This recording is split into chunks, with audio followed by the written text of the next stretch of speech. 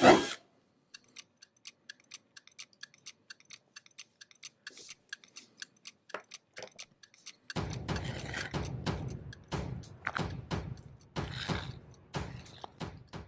five-star plan is out in print, and we have the author Robert West here to talk about how we're going to retake the GOP for conservatism.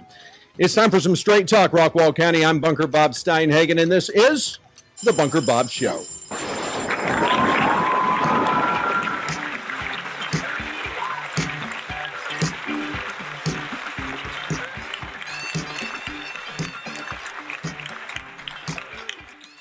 Well, and welcome back to another edition of the Bunker Bob Show, and I am thrilled to have with me today a great patriot, great American, and that, of course, is Robert West, and Robert West is the author of the five-star plan, something that viewers of this show should be very familiar with because we've talked a little bit about this. I've had Robert West on the show before to talk specifically about it, and at that time, it was just a kind of something that you have been working on and moving toward, but now it's an actual book. So Robert, it is great to have you back on the show. Great to be back. I'm still getting used to having a book out. So how long did it take you to write the book first of all? A couple of months, actually.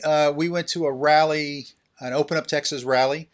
Sid Miller, Alan West, a few other people spoke at the rally. There was a couple of hundred of us, and we kept getting this question, well, what can I do? What can I do? What can I do? And we've gotten that wherever we went, from elected officials, from voters, from just everyday people. What is it that I can do to accomplish this? And my wife goes, you get that wherever you go. You should write a book. So, and she is so happy I wrote it because she's been listening to this for 30 years.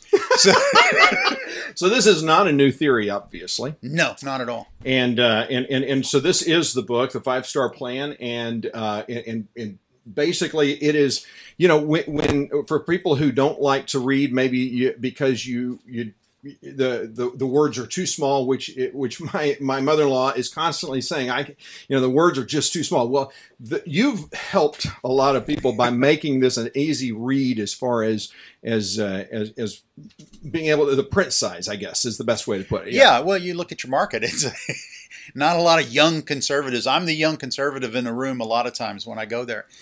The definition is conservatives between 18 and 40 are part of the young conservative movement. To me, that's just conservatives. Absolutely. They say, why do we have a kiddie table for people who are 40 years old? I hate that. So we put the print in larger because a lot of the leadership in the GOP, well, let's face it, we wear glasses. And we're both voracious readers. So yes. We know what we're doing when we're writing a book as far as what we want to see. I'm just happy that no one has asked for their money back yet. That was always a great fear. That is a good thing. And the reviews have really blown me away. When Bob Hall wrote his review, it brought tears to my eyes. Yeah. I'm like, either he's losing it or I actually did something pretty good. And it was so nice that I called him up and we asked him, can we use it for the forward? And he said, well, of course. And I'm like, okay, it's the forward of the book. Wow. Wonderful. Wonderful. Well, I mean, Senator Hall is it's hard to identify conservatives in the state Senate anymore. And it's even harder in the House. But man, we've got a great senator in Bob Hall, don't we? Excellent. Well, that's a huge feather in your cap to have him do the forward. He's also written a review of it, and that is on the fivestarplan.org. Is that? .com. fivestarplan.com, and that is obviously something that you can pick up and you can get this in print. But let's just talk a little bit about what this book does, because this is, as we kind of had a little debrief before we came on the air, and one of the things that I talked about and what I like about it is this is not a book on philosophy. This is an actual book that gets people, it's a very practical book, gets people out and helps them to understand how they can make a difference. Tell us a little bit about how to do that. Well, one of the things you can do is you can learn Civics 101, which we don't teach anymore. That's true. And next year, I've been invited to go into classrooms in high schools and share the nuts and bolts of how our government works and what these Bill of Rights mean. And we've touched on that in a previous show. Yeah. But people don't realize how important the Constitution is to protecting our rights, no matter who sits in that chair. So we've spoken about the executive overreach in the White House. Yes. And everybody gets upset about it. You talk about the executive overreach at the governor's mansion, people aren't nearly as concerned. They're not as passionate about that. They're not as passionate about it, but Yeah. it's both equally wrong. Right. And I tell everybody, I said, if you don't like what's going on in the White House, you should pay attention to what's going on in your governor's mansion, because Beto's gonna run next time. Yeah. And he came within 3 points of beating Ted Cruz. Mm-hmm. And Ted Cruz did not put 3 million Texans out of work. Right. That's right. So don't whistle past the graveyard. Don't think that that's a joke, because it's not. And we spoke earlier, and I said it's odd to me that anyone would believe that Cornyn would win by 8 points in Texas and Trump would win by 5. Yeah. So there's at least 3 points worth of corruption in our voting system in Texas. Yes. And what's that magic number? Cruz and Beto. That's 3 points. 3 points. That's a really interesting point. I never put those two together, but that's, wow, they were kind of testing the waters here this election, weren't they? I think so. And this, the whole idea that you're going to support a candidate because he's got an R next to his name, no matter how bad they are, right, is repugnant to me as an American. Right.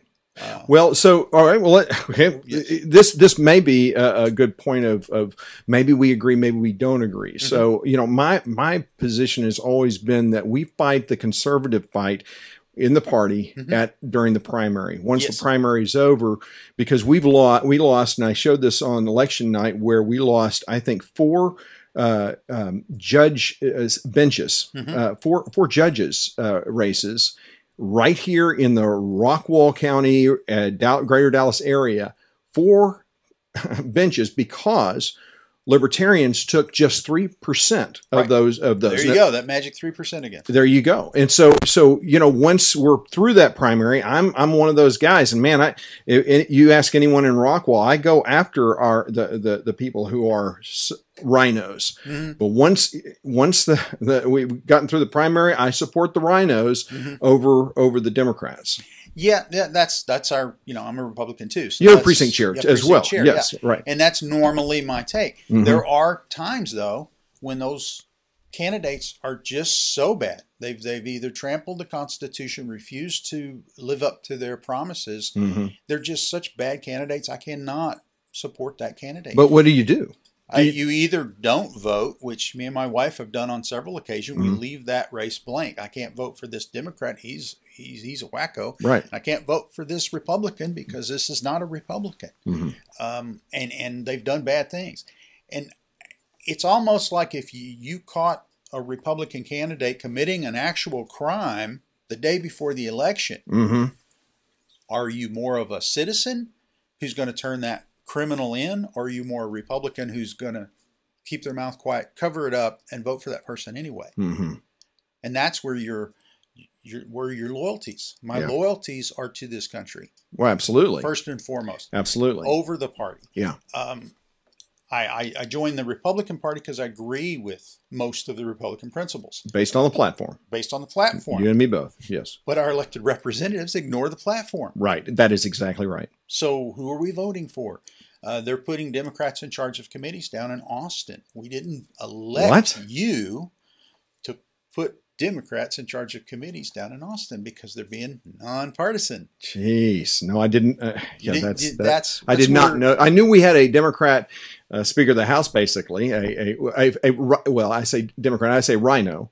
I consider them the same thing. Well, the Democrats come up there with 50 votes, right, all at once. That's a third, right. And find a Republican that they think will work with them and say, hey, we'll give you these 50 votes. And all you have to get is another handful of votes, and you can be the second most powerful person in Texas. Yeah. And for 20 years, that's been going on. And for 20 years, our speakers have said, okay, I'll do that. Yep. I'll sell out. Yep. And then once they become speaker, they make the assignments, and they put these Democrats in charge of committees. And if they get a hard bill that they really don't want to see, they hand it to that committee. oh, the Democrats killed it. My hands are tied. There's nothing we can do. Exactly. We only have 2/3 majority. Yeah. What can we do? And what's interesting is you said second most powerful position, but the first most powerful position, as we talked about before the show, is not governor. No, we have a very weak form of a governor. His powers are limited to some pardons. He can call a special session, which is his only emergency power. And that's about it. Who was it a few years back? We tried to fire some people for taking a junket over to France for a trade deal. Yeah. And she found out she couldn't fire anybody as governor of Texas. And Ann Richards, oh, we need to switch to a cabinet form of government. Yeah. And they're like, no. This has worked fine for us. Yeah. We have a weak governor, and then all the other powers are spread out among so many people that nobody can possibly take advantage of it. Yeah. Until last year.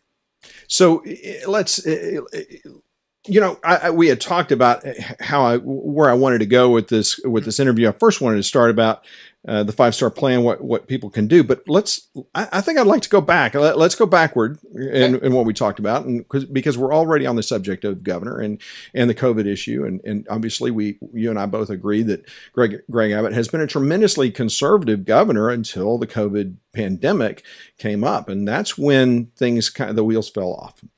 Exactly, and I've heard people in the know say, well, he's always been that way. It's just now his colors are showing. And see, I have a hard time believing that. I have a hard time too, because I voted for the man over and over and over again.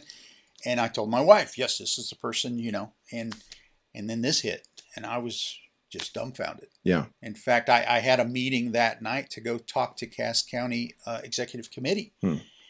And the plan just went completely off the rails. A couple of those people, I had met with them and their families. And 2 of them had sons that were completely apolitical, didn't want anything to do with it, had lost all hope. But by the end of the meetings, they're like, wait a minute, that's a good guy. Maybe not all is lost. I gave him a little bit of hope. And then this came out. So I told both of them, look, I apologize to both of you for giving your kids hope, because that's I did not unusual. See this coming. No, I don't think a lot of us saw it coming, and obviously this. So you say that the governor doesn't have a lot of power, but he did have the power to shut some things down. He violated almost half of our Bill of Rights. And I've got that list somewhere, and it's on the website. It's in the book, and people are constantly emailing me or talking to me saying, "Hey, you forgot about Article 1, Section 2, a Republican form of government, not a monarchy." Mm-hmm. So why didn't you put that in your list, or why didn't you put in this violation, that violation? But freedom of religion. No imprisonment without due process underneath the label quarantine. A lot of people were put under house arrest. Yes, for having the wrong kind of job. Equal treatment under the law. He woke up one day and said, "You're an essential worker and you're not an essential worker." Well, that's treating people differently under the law.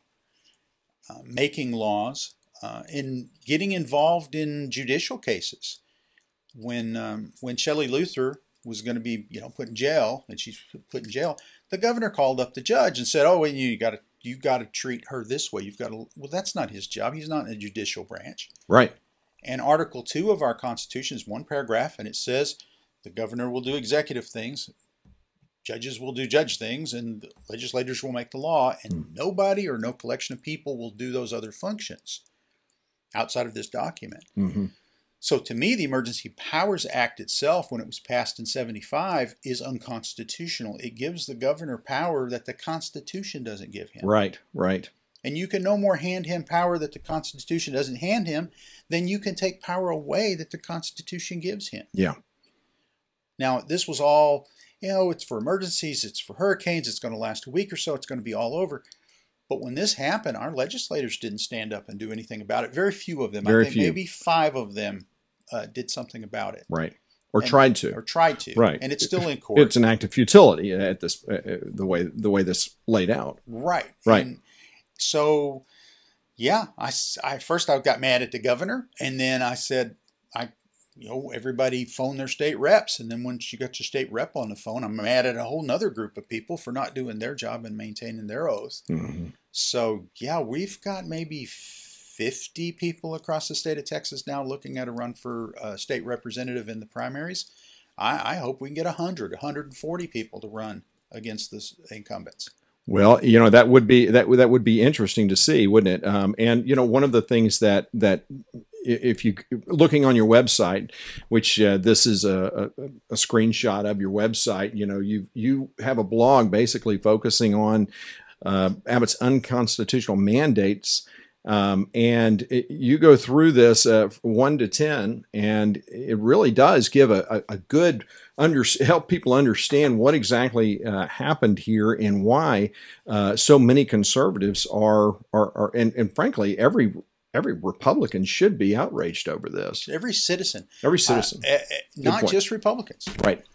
We don't want to see someone in like Beto or Rourke being sitting in the governor's mansion in 2 years with this permission. And this is a quote by Dan Patrick, that basically the governor can do whatever he wants. And that was just quoted in Texas, I believe Texas Monthly, their last issue that they put out. And I don't think he meant that in the phrases, I'm giving you permission. I think it was kind of out of frustration. But still, no, you can't do whatever you want as governor. That's why we have a constitutional form, a Republican form of government. Yes. To curtail that, so we don't get someone, say Beto or Works, yells emergency and says, I can do whatever I want. Right. You can't. Right. Well, and so in your, on your website, in your book, mm-hmm. What you would like to see is a censure of Governor Abbott. That's so talk a little bit about what that means. Okay, I think the last time on the show I was telling you the example was if you're Catholic and you don't agree with anything the Catholic Church does, or you disagree with certain tenets, well, the church has a system of saying you're no longer a Catholic. So censure, which is different from censor, right? Nobody likes censorship, but a censure is a formal, you did bad to an elected official, normally it's an elected official, by their own party, saying you've diverged from our principles. Free market does not include shutting down businesses and That's creating virtual monopolies for big box stores while you shut everybody else down. Right. That's not a Republican principle. Republican principle is definitely not shutting down churches. It's not putting people under house arrest and calling it a quarantine. Yeah. It's not. Right. These are not Republican principles. These are things you'd expect from Mao or Stalin or Lenin or Castro. And people get upset when I put Abbott's name in that list. Mm-hmm. I said, I didn't put his name in that list. He did. Right.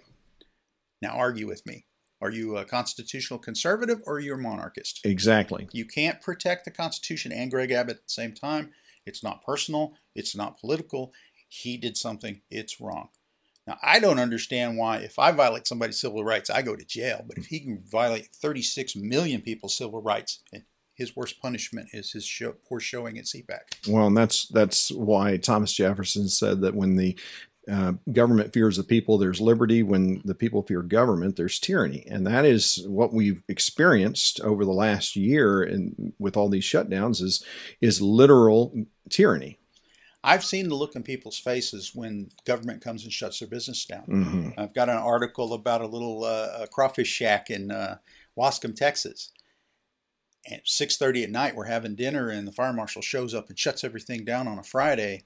And she's got thousands of dollars worth of crawfish, and that stuff don't keep well. Mm. And the look on her face is something I'd never want to see on an American's face. There's my business. There's my money. For what? You said I had 30 days to comply. Nope. And then all of a sudden there's 6 sheriffs, or 6 government vehicles out front because she got nervous because the crowd was not happy. You're interrupting our dinner. And we've already put up with an ice storm. We've already put up with COVID. Now you're messing with us? That's bad enough we have somebody in the White House doing it, somebody in the governor's mansion doing it. Way too many county judges taking that power. And now it's trickled down to the minions and you think you run things? Yeah.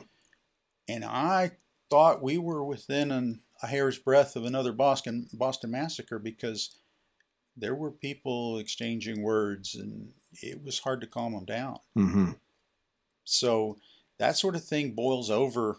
Excuse the pun when we're talking about crawfish. But those things boil over. Yeah, it does. People are frustrated. Mm-hmm. There are Democrats upset that their party isn't saying bad things about Greg Abbott right now. Because it's an opportunity. The Democratic Party looks at it. We're going to save that bullet for later. Right. I guess you're right. Yeah. And our party is going to go, well, we're not going to do anything about it because it gives the party a black eye. Well, if you're not going to protect us and you're not going to protect my rights, who's left? Right. Well, that's just me and you. Right. Exactly. And that's where the power actually is. You know, it's interesting. So we're in the middle of the legislative session, and a lot of our legislative priorities have been actually followed up with, which I'm very proud of. Again, I cannot say enough about Senator Hall. He's taken our legislative priorities three of the legislative priorities that the delegates from the state of Texas adopted. Three of them were platform positions that I put forward. Mm-hmm. So I'm very proud of that. One of those is constitutional carry. And we have, it looks as though that it could pass. Governor Abbott has already made it very clear that he is looking forward to signing it and he's supporting it. Mm-hmm. But where I got surprised was that our Lieutenant Governor, Dan Patrick, has not supported it. And I've always looked at Dan Patrick as a conservative. So it's just taken me back a little bit and made me rethink kind of what we're seeing from our leaders. Well, I think this goes along with what I say in the 5-star plan about constitutional carry is one of those things, but generally term limits. Yes. We elect really good people. And that's another one of my platform positions, but go ahead. Yes. We elect really good people and we send them into Congress, or we send them to the Senate, or exactly. We send them to Austin. And they are lions. They are real people who know the difference between right and wrong. Yep. And thank God, Senator Hall's only promise he's ever made is to get on his knees and ask God for guidance every day. Mm-hmm. And that's worked. I don't know what anybody else's system is, but they should adopt that one. I agree. Because that's a beautiful system and it works. Yes. And he has 3 check marks. Does it help the people?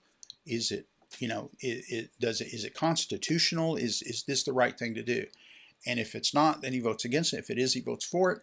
And that's a beautiful system. I wish we all did it. It sounds common sense. But the problem is so many people get down there and they start to moderate. They go from being a rock-ribbed conservative. Yes. Oh, well, I'll give you this if you'll give me that so I can be effective. And they wind up not getting anything done except maybe naming some roads and naming some bridges and then going back and bragging about how conservative they are and how effective they are and how many laws they got passed. I don't care about any of that. I care about, are we moving in the right direction or not? As a conservative, it's always bothered me when the members of Congress come home to bring home the bacon, so to speak, that here's all of the money that we're getting. And I've never understood that, because I've always thought if you're a conservative, shouldn't you be coming back and saying, look how much money I've saved, your tax dollars, that we're not going out and spending it, we are actually saving it. So it's counterintuitive to me. Well, the death of every republic has been the Treasury. Yes. And when everybody else is grabbing their piece of the pie, if your guy doesn't grab your share, then he's not a good guy for you. Right. So everybody else is a thief, but my guy brings home the bacon. And that's why you get a 3% approval rating for Congress, but a 98% reelection rate. Yes. If you're stealing from me, you're my guy. If you're stealing from me, you're evil. Well, you can't have a whole country stealing from each other. Right. And that's the problem. I grew up in a district in Lufkin, Texas, in an era where if you wanted to see a Republican, you had to pay $1, go to the fair and look in a jar, because there were no Republicans. Yeah, they just weren't. They didn't exist in Texas. We were Democrat. Right. And I had a Democrat congressman, and his name was Charles Wilson. Huh. And he was, if you ever saw Charlie Wilson's War, of course, very accurate. Yes. He was a wild man. Yeah. But he voted very conservative, more conservative than most Republicans. Yeah. And his famous quote was, I live in a district and they don't want anything. I get to vote yes a lot. So I have a lot of favors and I can call them in. And we were East Texas. We don't want anything we don't earn. And don't take from me and give to somebody that didn't work. And don't give me anything that belongs to somebody else, because I'm receiving stolen merchandise. Yes. And that's not just the politicians have changed, it's the voters have changed. Without question. Without question. Mm-hmm. Well, now we're seeing, I think, a Texas turning purple with the influx of people from California and the left coast. And it is surprising to me that they come here for, for all of the great low tax rate and all of the opportunities, and they just don't seem to catch that there's a reason for it. And well, I've got go ahead. I've got a counterpart to that. All right, good. If you look at the election returns of people who were registered in Texas 2 or 3 years, you'll see a much greater registration among Republicans than you will among Democrats. I tend to think, and I've spoken to a lot of Californians, some of them very, very wealthy, and actually they were Bernie Sanders supporters at one time, and now they're not. Yeah. And Joe Rogan is a good example of that. Okay. He got $100 million podcast deal. Okay. Yes. And he's living in California. He loves California. He loves Joe. He loves Bernie Sanders, and he is a socialist to the day is long. He gets $100 million contract, and his money people explained to him to inhale and exhale in California is going to cost you $12 million a year in income tax. And he was like, Texas? Texas sounds good. I could put up with Texas. And one of his first things he said when he got here, he's like, I'm going to find a guy who was born here, who votes conservative, and he's going to tell me how to vote because I like what you have and I don't want it to change. So that's a flip. That's a huge flip. My sister, bless her soul, she was our token Democrat holdout in the family. She recently read the book. She loves the book. She's promoting the book. That's good. And she's talking about concealed carry. Yeah. And my wife is like, did she become a Republican? I'm like, shh, you'll scare her off. You'll scare her off. But she's conservative in the old version of Texas where we had conservative Democrats. So, yeah, she believes in the Second Amendment. She believes in the First Amendment. She believes in going to her church and not having them shut down. She believes in all of those things. Yeah. But who does she vote for? Okay, so here, so it's interesting because I agree. I think that a lot of the people are coming over, and they're coming over as Republicans. The problem is that to me is the fundamental problem, that they come in to be Republicans. For instance, here in Rockwall, we voted 78%, I think, for Donald Trump. Well, 4 years ago, it was 93%.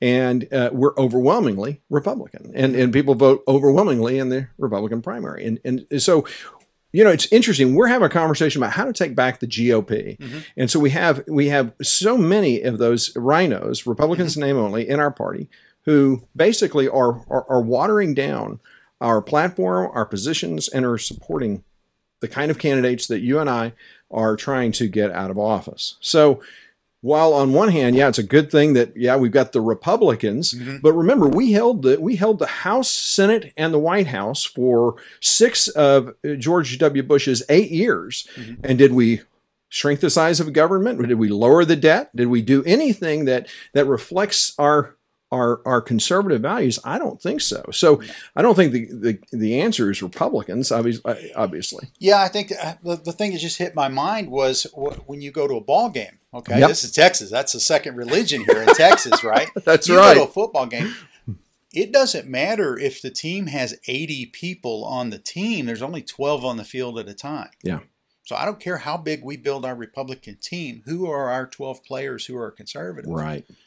Unfortunately, a Republican stands for relevant in Texas. The Democrats have adopted the R. They've joined the party. They haven't changed their concepts, but they just want to be elected. Yeah.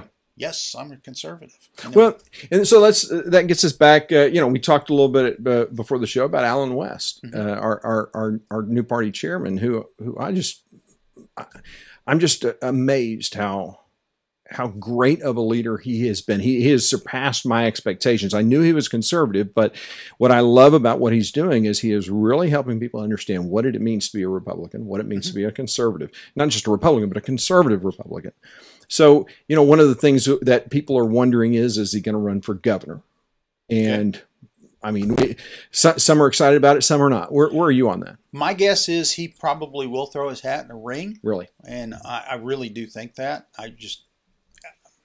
That's just my gut feeling. He hasn't said anything to me one way or the other. Mm. But to me, I would rather a person who asks for a job finish that job first Mm-hmm.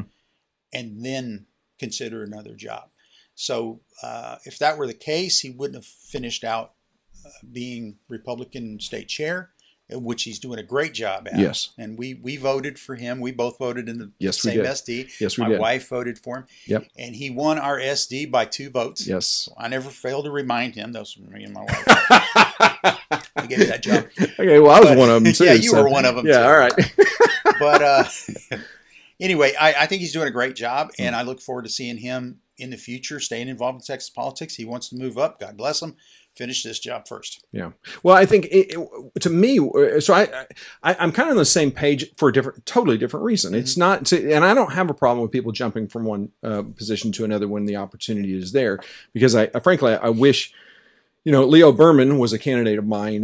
He was a East Texas member of the state house, and we got him elected, and he beat Ted Campbell. But I thought he could beat Ralph Hall. I really did, and I believe that he would have beaten Ralph Hall had he run. But when we talked about it, he said, "No, I know Ralph Hall. He's a friend of mine," and I hate that. I hate hearing people say, "Well, they're a friend." Yeah. That's not what politics. It should be about what's right and what's wrong. But when we talk about Alan West, I look at him and I say, the reason I would not want to see him as governor is for the same reason we just talked about. The governor's position is not a very strong seat to begin with. Not if you follow the rules. Not if you follow the rules. And number two, his power, his influence on those within the party and those who are looking from the outside in is so extraordinary. It is so refreshing to have someone who is such a great spokesman for the party. And I would hate to see him, I hate to lose that voice. I can agree with you on that. Yeah. Definitely.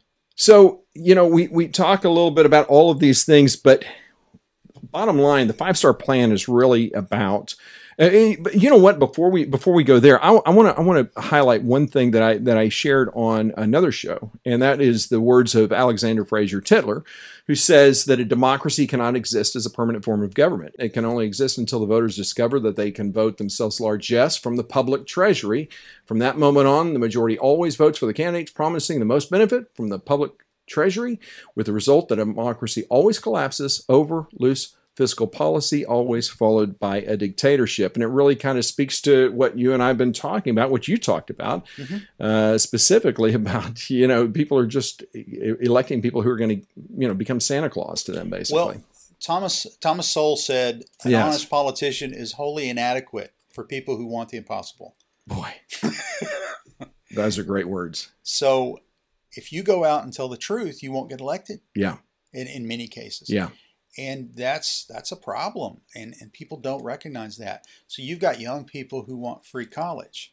I talk to young people, a whole crowd of young people. They all wanted free college. I'm not for free college. I'm not either. And I said, well, I'll tell you what, as soon as I'm done paying off my free high school education, I'll pay for your free college. And all of a sudden it hit their head, wait a minute.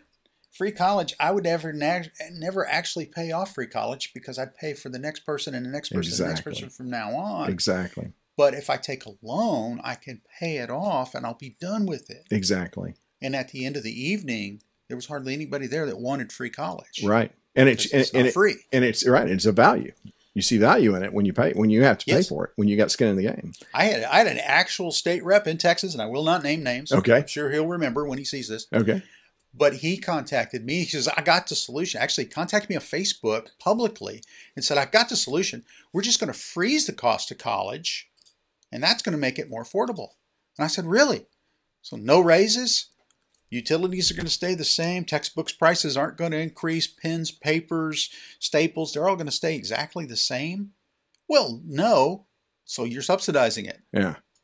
No, we're freezing the cost. No, you're not freezing the cost. Yeah. You're taking my money and artificially making the price stay the same, which is partially free college. Yeah, I see what you're saying. Yes. So you're not talking about state-funded colleges. I mean, the cost of education today is just out of control. So it is. And one of those is the ease of loans for it. Yeah. When you dump a pile full of money into the marketplace and say, hey, here's all this free money, cheap or free money, yeah, cheap money, cheap money, yeah, then the price is going to go up because there's only so many colleges and so many seats, and the colleges are like, hey, we've got 10,000 applicants for 1,000 seats. What if we double the price? Oh, now we only have 3,000 applicants. What if we double the price again?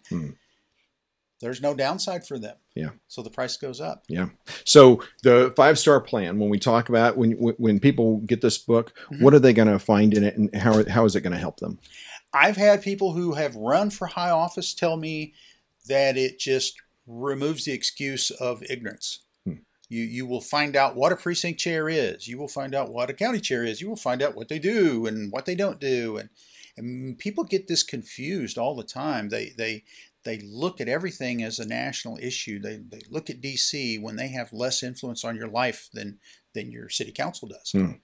They don't realize there's a difference. They don't realize that the state can't order the cities to have a special response team for child abductions. That's not how it works. Right. That's your governor. Your governor runs your state police. Your mayor, if you depend on your form of city government, runs your police department. And those things are local issues, and they should be. The more local, the better. But they're going to learn how to get involved and what they can do besides voting. They can run for precinct chair. That deadline this year is coming up in September. Half the counties across Texas, half those precinct chairs are empty. Yeah. And the ones that are filled, not all of them are filled with conservatives. No, they're not. That R does not stand for conservative. That R stands for relevance. Right. And a lot of these precinct chairs are held for an activity. They like to go to the events. They like to go to the rallies. They like the position, but they don't accomplish much. Right. And I focus more on accomplishments. And most people focus more on accomplishments. I think the best way to determine whether or not your executive committee, which is the group of precinct chairs, that's what they're called in the party, that those precinct chairs get together and they make decisions for the county party, for instance. And the best way, in my opinion, to determine whether or not you've got an executive committee that is conservative is, have they signed on with a 5-star plan to censure Abbott? Exactly. Oh, last time we spoke, we'd gone from 6 counties to 9 counties. Wow. Now we're standing at 14. Wow. With more on the way. People are slowly moving in that direction. The wheels turn slow, but they do turn. I don't know if anything's happened in Rockwall. Nothing has happened in Rockwall. Okay. And I said all of that to say this. Go ahead, because I do think it's important to ask, why hasn't Rockwall Executive Committee either addressed this issue or signed on? Okay, so people that are wondering the same thing you are, and I'll tell you this, know your precinct chair. Yep. Okay, ask your precinct chair. Well, I know my precinct chair is a rhino. Okay. So we need. I know other precinct chairs. So yes, I will talk to them for sure. So everybody watching this can find out who your precinct chair is, or if that precinct chair's position is filled, by contacting your county clerk and asking. And when you contact that precinct chair, and they only represent about 510 registered voters, so it's not like they're overwhelmed. They meet about 4 times a year, about an hour each, unless there's a special event. Yeah. But find out why that they support Greg Abbott over the Constitution. Find out why they didn't protect your rights for 8 months, and they're not doing it now, because those emergency orders haven't gone away. They've been modified. Yeah. And as soon as they modified them, Democrats started looking for a way to get that power back. Yeah. They said, oh, if the ICU beds ever get over 15%, then all of these rules and all of these mask mandates and all of these business shutdowns can come back to these county judges. So county judges jumped on the phone and called the hospitals and said, how do you make that count? Are those beds plugged in when you're not using them? So you don't really have that many ICU beds. And there's no legal way to enforce that number being correct. Right. Well, so being a precinct chair is, to me, a great way to get started and get active. Yes. And you can, and so a lot of people don't understand that it is an elected position. You would actually be on the ballot if you were unopposed, or if you were opposed, excuse me. And I think the first place to start is to talk with and find out if you have a precinct chair. Sit down and talk with them. Would you agree with that? And, absolutely. Now, if they're really conservative, and they're trying and they're doing everything, that's fine. Support them 100%. Yes. I ask everybody just to go one step further. In the 5-star plan, there's a lot of things in there. Yes, but I ask you, everybody, just go one step further than you normally go. You are a registered voter. Yep. That's great. That's great. Now go vote. Yes. You vote in every election. That's great. Sign up and run. Right. But you also find five more people. 5 more people. I love that. And that's happening. I've got people coming back in their 70s. Yes. And they were hard sales. But they came back to me and they said, you know what? This thing could work. I haven't had hope in a long time.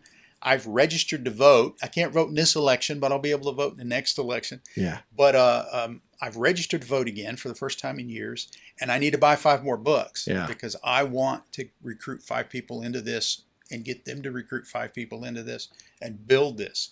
I just had a mayoral candidate the other day say, hey, can I form a 5-star group in my county? I'm like, you are a private citizen. You can do whatever you want. That's right. That's right. But that's not my goal. My goal is not to start an organization. Yeah. Because an organization already exists. The question is, how do we get that organization actually moving and doing something that makes a difference? You've got to get the voters. I start every speech to high school students. If I get into a classroom and I say, how many people here, show of hands, is 18 or turning 18 next year? Congratulations, you've now become the most powerful people in the history of the world, U.S. citizens. It's not the President of the United States. He works for you once you turn 18. Yeah. You remind him he's a servant and remind him that you're the public. Mm-hmm. And that's at every level of government. Yeah. And too many people on both sides of the equation have forgotten that balance of power. And it's time to remind a lot of them. Absolutely. No, absolutely. I agree. And so one of the things that concern me, and I think the hardest part about this, I've tried to recruit candidates before. It's tough. It is very difficult because conservatives, frankly, are. The reason we're conservative is because we want to be left alone. Mm-hmm. We don't like government in our business, and we just want to live our lives. Socialists are much more social than we are. They are. That's why they have so many candidates standing in line to run. And so when you are a conservative, it is hard to kind of say, well, I want to get in the public fray. I want to, as conservatives, we get our head beat in sometime. A lot of times. And people are.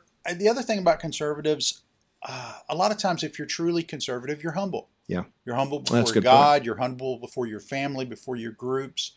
And I'll do my part, but certainly there's got to be somebody more qualified. And a lot of times there's not. Yeah. So if you ever look at your state rep or your state senator, and I'm focusing mostly on state for the next 2 years, so we don't have a dog in the fight in D.C. right now, which is great. We can focus on cleaning up our backyard. Yeah.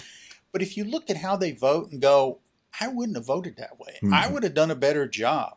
Then you're more qualified than the person that holds that job. You should put your name on the dotted line and run and convince other people you're more qualified for that job. You know, what I think is great, again, I go back to Alan West, and the state party has done a magnificent job of keeping us informed about what's happening with our legislative priorities, for instance, and they're not afraid to say, hey, we have some Republicans here.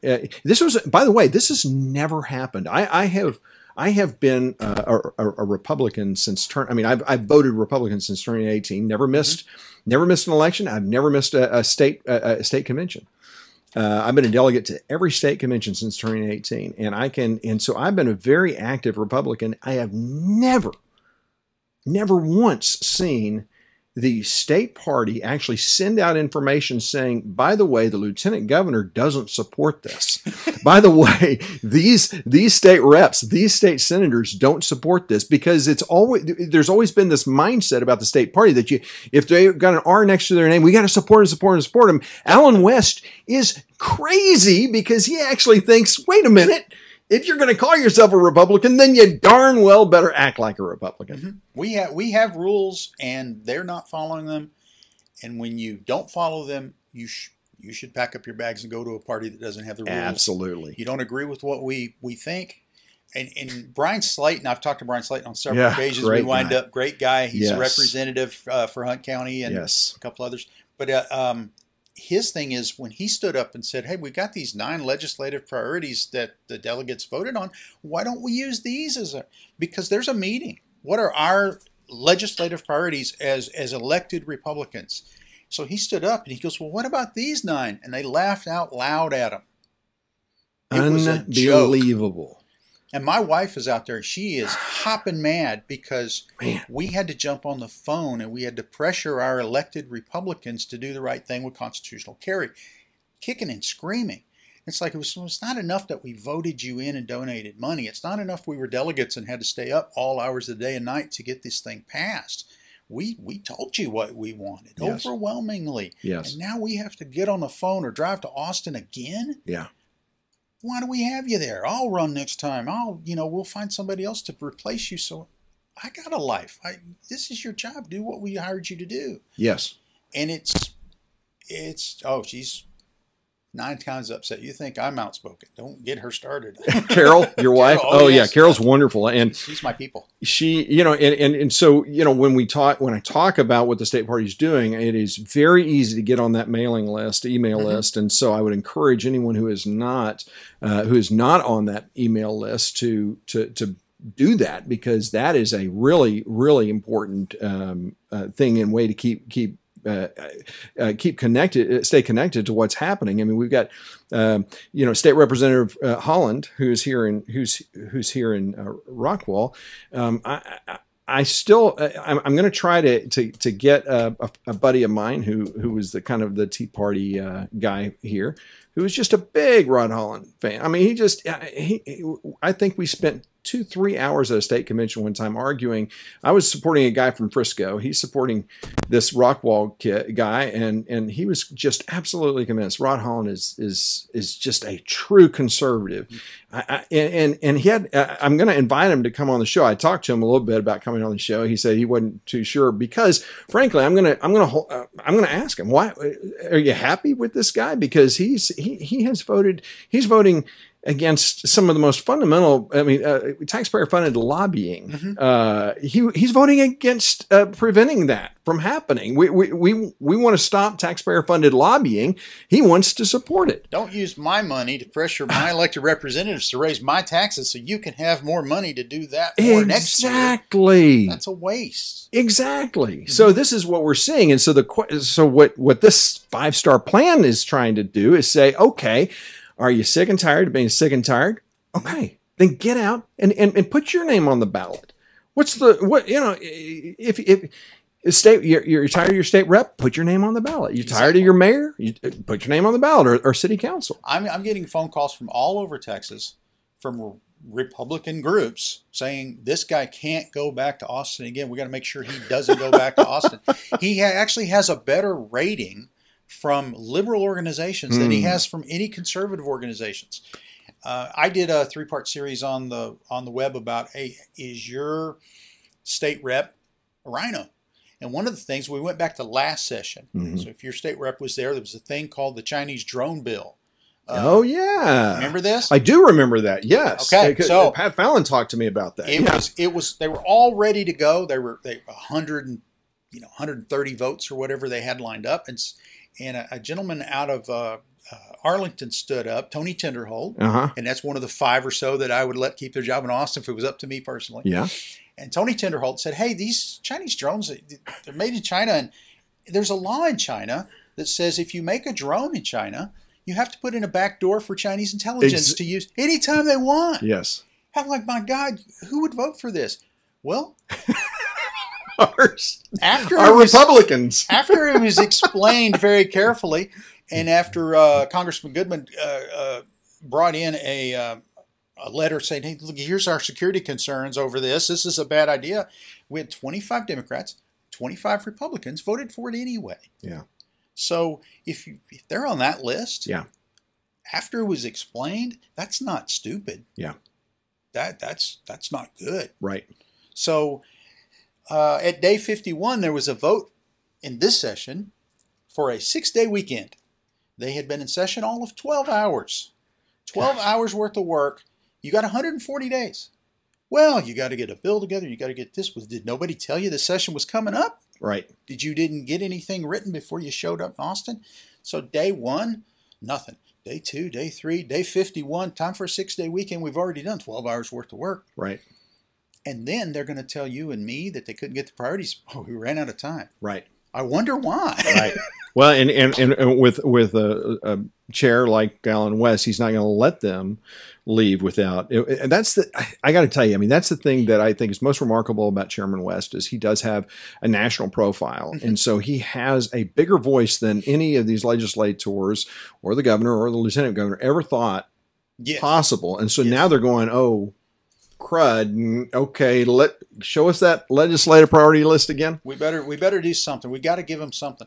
My wife is upset about how the constitutional carry bill is going. Yes. Because immediately they said, well, yeah, constitutional carry because you're a U.S. citizen. Well, unless you're between the ages of 18 and 21, you're only allowed to carry automatic weapons into war for an event that happened before you were born. You realize the next people we lose in Afghanistan and in Iraq will have not been born when 9/11 happened. They're dying for something in the history books. We've been there for 20 years.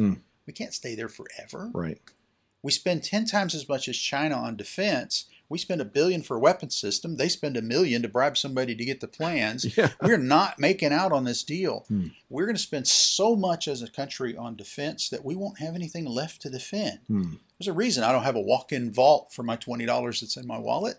I can't afford it. Right. So we do that in Texas. We do that as a nation.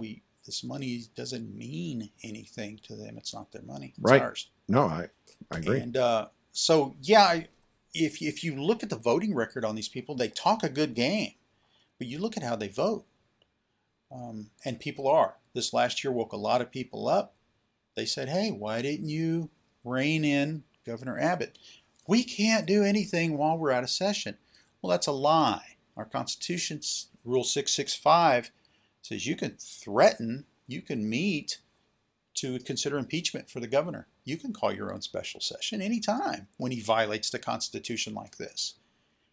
And then those state reps go, well, yeah, but I didn't have no, stop talking. You lied to me when you said you didn't have that power. Now you're going to explain to me why you didn't use the power. Exactly. Exactly. That's so true. Lost all credibility. Yeah. Yeah.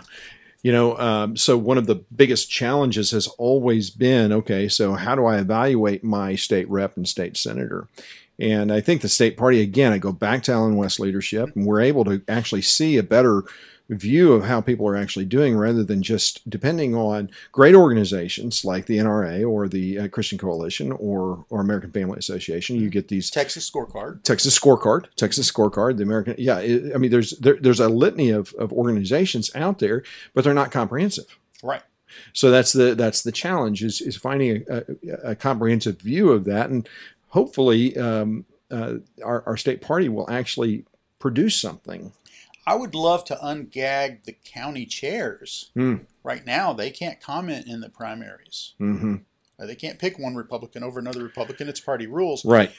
So if you call up a county chair and say, hey, is this guy really a Republican? Has he come to the events? Do you know him? Have you met with him? Has he worked with you? Oh, yeah, he's a great guy. He block walk with me. He's at every meeting. He donates money to the party. They can't say that if there's another Republican running against them. Right. Now, my county chair said, oh my God, I'm the one person in the county that you really should ask because this guy running, oh my God, I don't know who he is. He's never been involved in anything. He could be anybody from anywhere. And I can't say anything bad about him in public because, well, those are the rules. Yeah. Well, and that's a tricky one, honestly, because, you know, when I look at a party chair, I look at them to be, when it comes to these elections in a primary, I do look for a little impartiality in there. And if they want to know what I believe, then we need to sit down and talk. And I'd be okay if that were the case. But, you know, it's hard to, I look at the primary as our opportunity to find the conservatives. The primary is the one choice that you have as a Republican team member, you know, to pick a good person. Yeah. And that has to be a good person. That's where we have to start. Are they good people? I don't care how effective they are. I don't care how great they'll do in the election. Right. Is it a good person? Right. And are they, yeah, exactly. I agree. Yes. Yeah. So in you know, I think about this, I hadn't thought about what you had talked about bringing, you know, letting county chairs actually endorse. And what I guess I worry about on that is that they would, you know, the Good Old Boy Network is what we are trying to fight hard against here in Rockwall County. It is such an entrenched group of Republicans, and God help us if Well, the great news is the people involved in politics is a very small, almost vanishingly small slice of society. Yeah. Most voters spend about 15 minutes a year thinking about politics, and Exactly. it's while they're in line. Exactly. And so if you've got people who consider themselves patriots, Yeah. they're ex-military, they work a job, they've got kids, they got grandkids, and they don't like the way this direction, you know, the country's going, the state's going. Exactly. Sign up and run for precinct chair. Absolutely. There's 510 voters you have to impress. Only 50 of them are probably going to show up to vote. Only about 14 or 15 are going to go all the way down to county chair or precinct chair and check and block. I've met precinct chairs. A lot of them run unopposed, but I've met them in contested election that won with 7 votes. Themselves, their wives, and 5 other people voted. Their opponent got 6 votes. Yeah. So they won. I got a group of people. Well, you can call them militia if you want. I call them patriots. They're all ex-military types, and they banded together. And when the freeze hit, they had generators aplenty, and they had their supplies. And hey, it's a long weekend for us. Yeah, you know, it's no big deal. And they were helping out their neighbors. And I said, "Have you gotten involved in politics at all?" And they're like, "No, we don't mess with politics." Right. I explained how they could do the precinct chair thing, how they could actually take over the Republican Party. And they did, and they did. Wow. So they filled all those chairs in a county, and now you have all the precinct chairs are true patriots who believe in something bigger than themselves, who were willing to actually put their lives on the line for something bigger than themselves. So, yep, they're the next ones up to vote. So it's regular people can do this. I don't know how we've been able to convince people that they don't have a say, that they don't have a power, that they're not allowed to run for these positions, that some of these positions don't even exist. But they are, if you don't like the way the country's going, what have you done? Yeah. Well, you know, this is the 5-star plan, and it's something that I think every patriot should check out. And if you are interested in knowing a little bit more about the 5-star plan, it's the5starplan.com. The5starplan.com. Amazon, Books A Million, Barnes & Noble, Walmart. You can go online and get them from any of those places. Actually, we've got a deal where if you already like the 5-star plan and you want to pass out 5 more, we'll sell you 5 books for $75. You know, you give you a discount, and that's running this month from the 5starplan.com, because so many people have contacted me and said, "Hey, I need 5 more books. Can you work a deal for me?" It's like, sure. You don't have to buy retail if you're going to buy 5. So that's awesome. But regular people can go to gun shows. They can recruit people to run. It's $35 for a table in a lot of cases for 2 days. And hey, where are you going to find more patriots in a gun show? Boy, that's true. That's really true. Well, I do hope that you take the opportunity to check this book out, especially if you're not sure what to do in politics, if you're frustrated. This really, I think, is a book that speaks to those of us who are sick and tired of being sick and tired. What do we do now? Yes. I mean, there's stuff in here you can do tomorrow when you wake up to make a difference. You don't have to wait to vote. No, you certainly don't. And Robert West is a great patriot. We've had him on the show before, but I'm glad that you were able to come back and talk specifically about what you put in paper and print. And as I said before, this is a book that is practical. It's not a bunch of philosophical mumbo jumbo. It is a great primer for those who are truly interested in making a difference in the party and in their nation. And that's what I think is so important about this. So if you haven't checked it out, just go to the 5starplan.com and you'll be able to get more information, read Robert West's blog. You can can purchase the book from the website, or as he said, from Amazon, or any a number of those locations. And I think that it's definitely worth your time to actually get involved and to do something, because if you're sick and tired of being sick and tired, well, then goodness knows you're the one who needs to be making the difference. So I thank Robert West for being a part of this show today, and I look forward to having him back on the show next time. I hope that you will not forget to vote. That is coming up tomorrow, May 1st. That is our local elections. And I've got to tell you, I've already heard about turnout numbers, and they are abysmal. They are worse, actually, than they've been in a long time, and it's supposed to rain tomorrow, so I suspect they're going to be even worse than that. So very few people are going to make a decision about who gets to represent them in their state, in their local city councils and on the school boards. So make sure that you get out and vote. So until next time, I'm Bunker Bob Steinhagen, and look forward to seeing you then. Blessings.